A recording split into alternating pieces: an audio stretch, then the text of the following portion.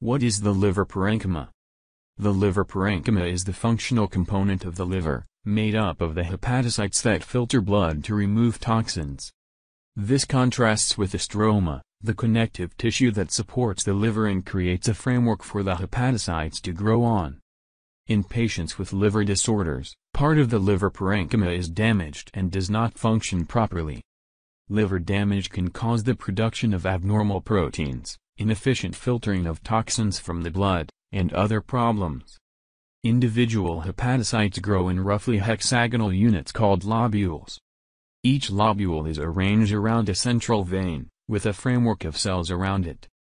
At the points where hexagons meet, arteries, veins, and bile ducts transport materials to and from the liver. Much of this organ's blood supply is venous, consisting of blood that needs to be filtered before it can be oxygenated and returned to circulation.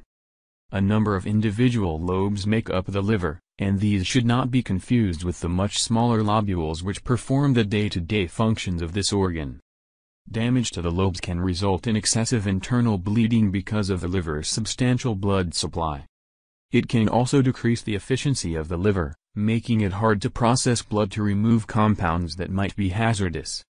Some people are born with congenital conditions that affect liver function. They may not be able to metabolize some compounds because their livers produce faulty compounds. Such disorders can lead to a buildup of toxins in the body, sometimes brought about by defective carrier molecules which mistakenly carry toxins to the cells instead of allowing the liver to excrete them. Treatments can include medications and dietary adjustments to control what enters the liver and how it is processed. Acquired disorders can also involve the liver parenchyma. These include hepatitis, liver cancers, and cirrhosis, usually caused by excessive alcohol consumption. They may cause progressive damage to the liver cells.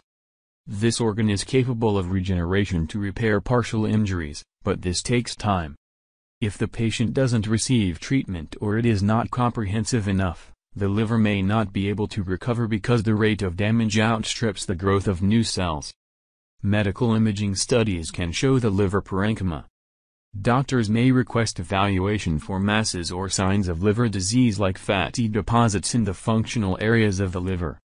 Imaging can also help guide procedures like biopsies, where a medical professional wants to be able to see while guiding a needle into the liver parenchyma or surrounding area.